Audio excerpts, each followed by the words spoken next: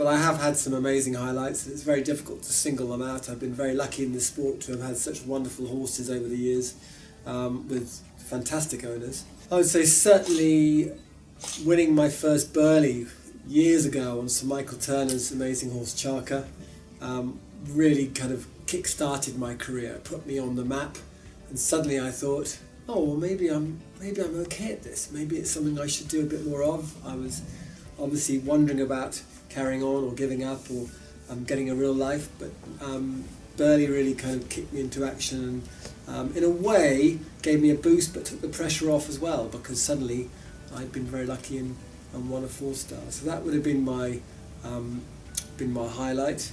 Very lucky also to have won badminton a couple of times. I think winning my first badminton felt fantastic. That was on an amazing horse called Tamarillo, and that was very apt and very felt very good. You know, if he hadn't have won badminton, I felt he would have been robbed. You know, he was a real badminton winner. So I was relieved. Thank goodness he's won badminton. I finally won badminton.